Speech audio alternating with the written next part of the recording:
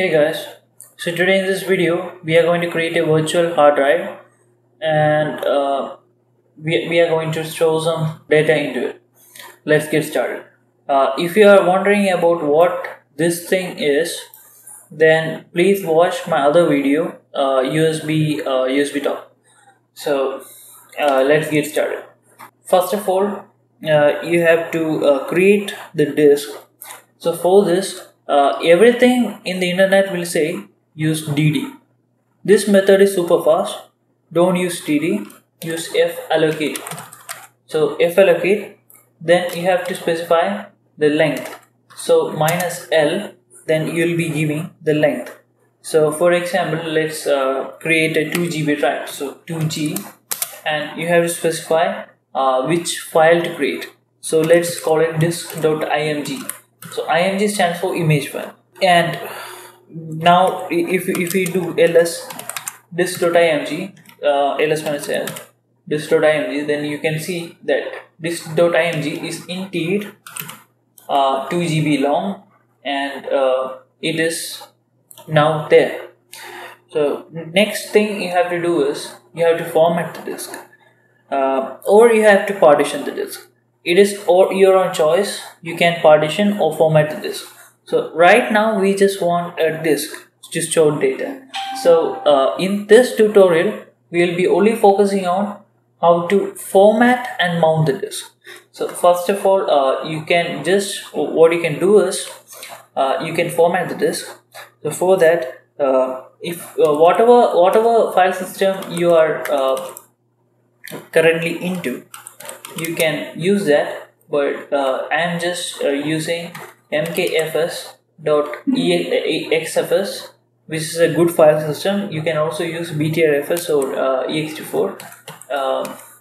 So yeah, and this should, yeah, so xfs is not there, so btrfs is not there. So let's go ahead and make a ext4 file system. This is gen to install, so I have to compile and install these others, so it will take some time. So for the sake of this video, let's go ahead and create ext4.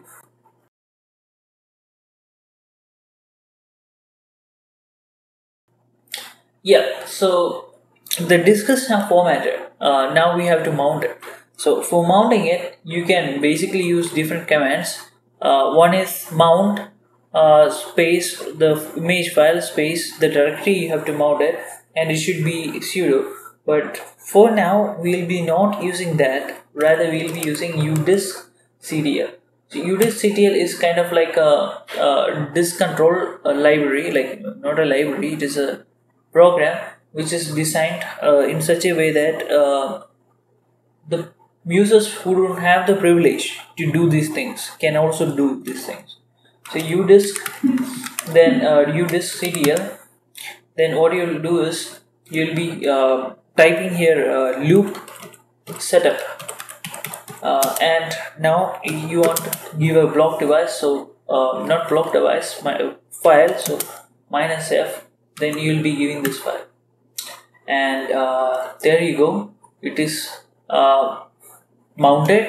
And now if I open file manager, so let's go to files, which is Nautilus, and yeah, here you have the drive. And if I do find mnt here, you can see, and if I do a dot, then you can see that this is indeed loop, which is actually you can say loop is basically image file which is converted into a, or which is like, you know, binded into a device which is virtual. So this loop, whichever modification you do to the loop, will be indeed done to the file, but it will take some time. Like it will cache this changes, and at last it will do all these changes. So I guess the creation part is done for now. So let's copy or let's create some files. So first of all, what I will do is dd if is equal to /dv/0 of is equal to let's call it file1, and let's do a block size of 1 megabyte and a count of 2. So I'm creating a file of size 2, and here you can see permission denied. This is basically because I don't own this directory, so what I have to do is sudo chown aviram, then $/70, yeah, and also I put -r. So yeah, and here I have copied this thing. So here you do have the file.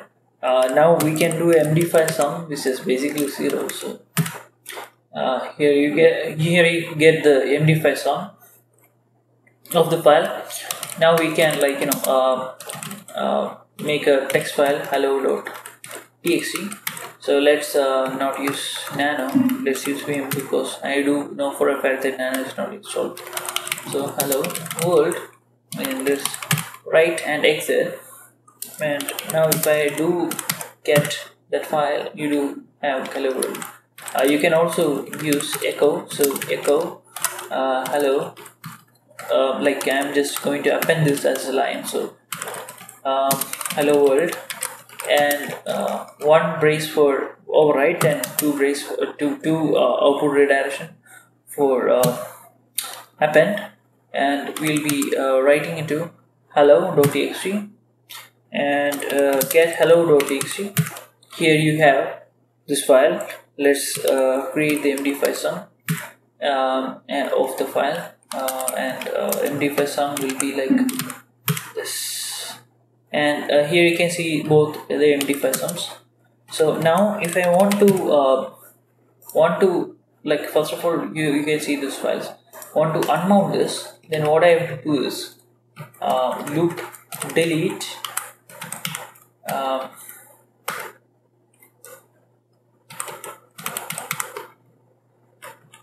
and -v/dev/loop0.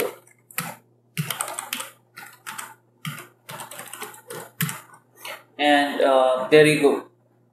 Now if I do lsblk, there won't be any more loop0, which is still there. That means something is using it.